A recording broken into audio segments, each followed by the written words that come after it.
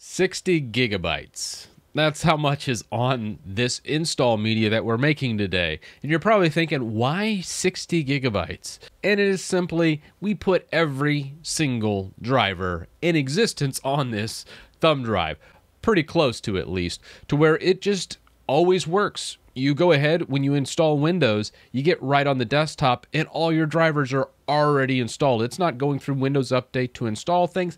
It just works. But further than that, we're going to be doing an auto-attended XML, which is just a fancy way of saying we don't have to answer any questions. It just installs and goes right out of the gate. So that's what we're doing in this video. Let's make our official Windows 10 install work how it really should work, although it will be a bit bigger and a big thumb drive is required. I'd recommend probably a 32 gig to 64 gig for this one, because I'm going to show you how to, you don't necessarily need to install every driver.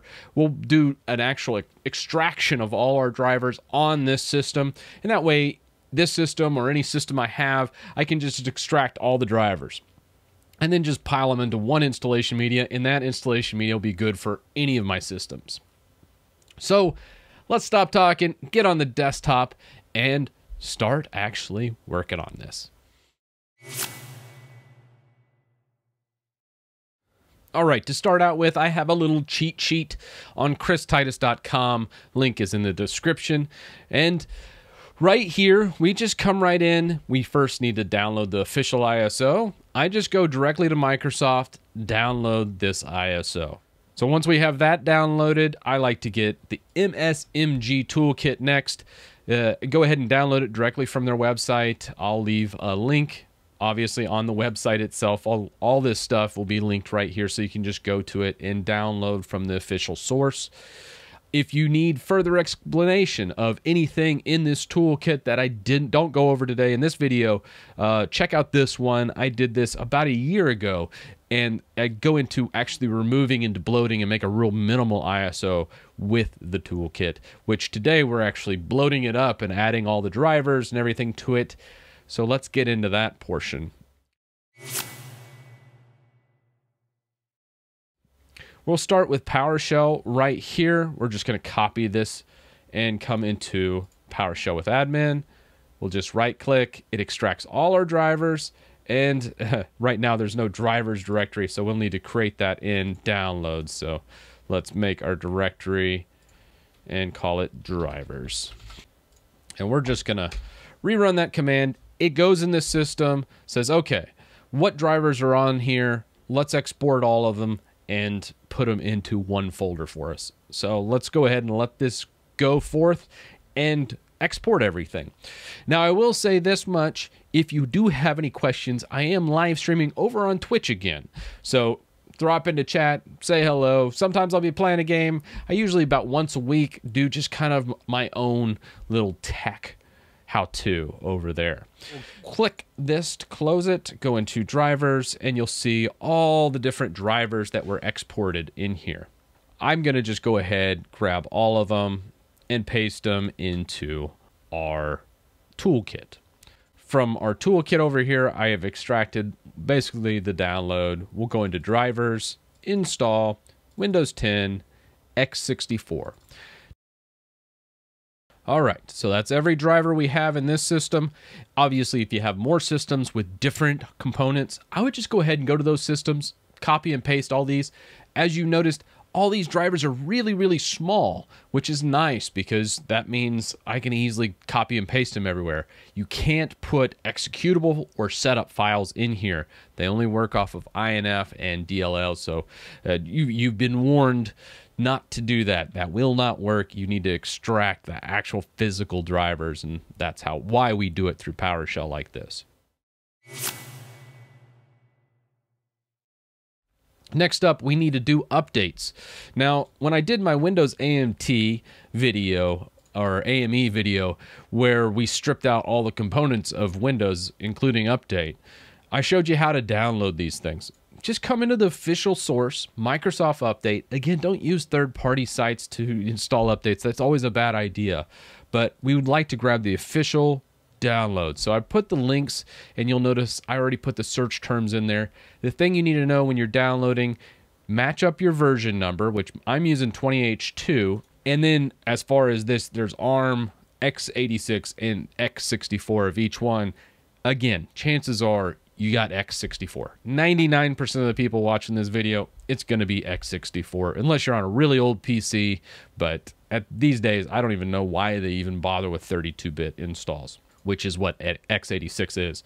So we'll come back into our website. We've downloaded these, both the servicing stack and the cumulative update, from our catalog. I'm doing 20H2 64-bit, so we'll grab that one, and 20H2 64-bit for cumulative. Match those up. Coming back into our downloads, I'm going to grab both those update files, the cumulative and servicing stack, come into Toolkit, go into Updates, Win10, x64, and then paste. This will grab our updates. So all the toolkit's kind of set up. Now we can run the toolkit and install these on our image. ISOs are very easy to mount. You can just right click and mount with your PC. We have the mounted one right here. You would just take all this, copy it over into downloads, toolkit, DVD, paste it into here. But with that, I'm going to go ahead and eject this mount, and we're going to launch our toolkit right here. So we'll go ahead and hit start. Okay, so the very first thing is we select the source from DVD. We'll hit 1 for this one, and we're going to go ahead and mount all the boot, recovery, and regular Windows image. All right, with that done, now we can go ahead and integrate these things. We're going to integrate our drivers first off. We'll go ahead and integrate it into the installation image. The reason why we put it in the installation media instead of like the setup or boot is typically those never really run into any driver related issues these days. Back about 5-10 years ago, we ran into a lot of SATA based drivers and those types of things. But these days, typically always the installation media is what we're integrating with. Obviously, we can get every single driver. As the title of this video or the thumbnail said 60 gigs, we could go kind of bonkers here. I use a tool on my network drive, if we come into here, called Snappy Driver Tool, and under the driver indexes, you can go ahead and extract every single one of these, and you can see right now, let's go ahead and just show you the total size. This one's only 20 gigs compressed. Once you extract all these, it ends up being about 60 gigs. I'm not going to do it for this particular image, but I wanted to kind of leave this as an option. Let's say you're a repair shop or you're touching tons of different PCs and you just want one USB to rule them all. Well, this can do it. You'd extract each one of these. Let's say you wanted every single biometric driver in existence. You'd open this up and you'd have to go through each one of these folders and go into the AMD 64, grab each one of these files. It'd be a bit of a pain in the butt, I will say, and it will take some time to go ahead and go through each one of these, but entirely doable. It's just, do you really want to go to all that trouble? That's up to you. I leave it in your hands, but I want to at least give it there. This right here is Snappy Driver Tool. I'll put a link in the website how-to guide as well. Right here, sditool.org. On the download the full version right here. It's a torrent download, and it includes all the drivers.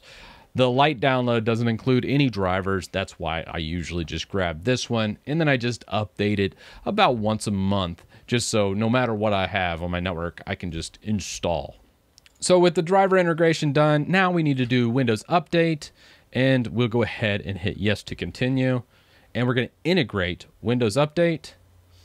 It'll look for our packages, and it should find those files, which you can see the roll-up fix right here that it's integrating. This keeps you from, when you first install Windows, to have to download a whole gig of information from the internet. Even though that ISO is relatively new in October of 2020, there's still about a gig of updates since then, and this just simply gets that cumulative update for us. I will go into features, however, and I'm going to install .NET 3.5 and also add probably the Edge Chromium browser, as it comes with the old Edge by default. Even though I don't necessarily use that browser, I would rather have the Chromium-based browser out of the gate.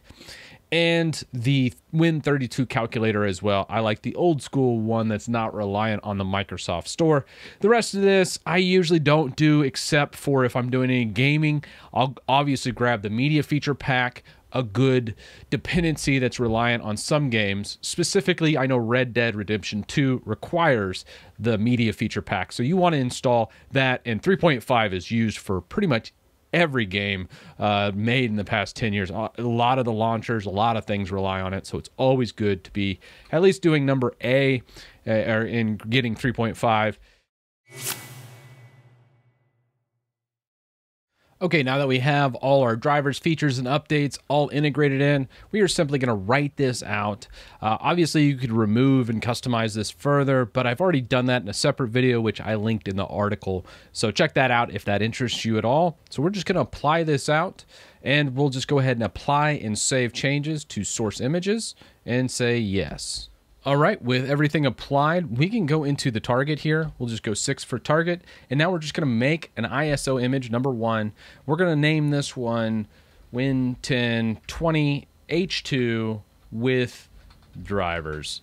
This will go ahead and make our ISO file, drop it into the ISO file. And then from there, we still have a couple things to do to kind of wrap this up. We're officially done with MSMG Toolkit. So I'm going to go ahead and just hit exit and let it clean up. Whenever you exit Toolkit, it always does this cleanup process. It's always good to just let that do its thing. Now we still have that auto attendant right here that we need to make. I went and made this little cheat sheet on a website. You can open this up, Windows Answer File Generator, fill in all your stuff. The default ones are great. You skip the EULA, out-of-box experience, so it just gets you right on the desktop. At the end here, typically I just fill in a name, let's say Titus for the username. I typically never put a password, and just know that by default, it skips like customer experience input, and then also UAC is disabled, which is great for installing extra programs on once you install. However, if you want this to be a set it and forget it type solution, I would come down here and enable UAC if you're putting this on an end user's computer. With that said, come down here, download your file, and you'll have the auto attend. Now we need to edit the ISO file that we've made, and the easiest way to do this is I actually just grabbed this free software called AnyBurn. You can use whatever you have. I think I remember using Power ISO a couple years ago, and there's a lot of different ways. If you're real familiar with 7-zip, you could extract it all, add the file, and then package it back up in an ISO using like ImageBurn. However, AnyBurn I like just because it just kind of saves me a couple steps. So I'll go ahead, pull up AnyBurn, edit an image, select my image file, which is right here under Toolkit, 20H2, what we just made. We'll hit next, and I'm just going to change this like Blu-ray disc just so we have enough space. And we're going to go into the downloads folder where the auto attendant XML is. We add it to that file, hit next. Let's go ahead and save that file out. Probably want to change the file name. Let's try to override it. Let's see what happens. All right, the image file is coming to an end here, and we'll go ahead and exit. And that's it for how easy that is to edit the ISO image. I remember back in the day, it was just so much more difficult. But we'll come back into our toolkit where we directly edited the ISO. I do like to go ahead, just mount this, just to see that all our files made it on here. So let's go over to here where we mounted it, and there's our auto attend. And our image is made. We could easily do anything we want with this. We could put it on Ventoy, boot directly, or just boot in image a direct USB drive and image that if we like using Rufus. So choose wisely however you want to install Windows. I've done it a variety of different ways on the channel. Check out my other videos, or if you'd like to ask me a question directly, check out my Twitch. I'm back to streaming a couple days a week down there, just mainly for fun. Don't feel the need to subscribe or anything like that. I just like to kind of hang out. It gets kind of lonely these days. And yeah, other than that, I am dedicating a little more time to what I'm doing here, as I've gone to 1 day a week doing what I usually do in my day job, which is exactly what I teach on this channel. So with that, let me know your thoughts down in the comments section, and I'll see you in the next one.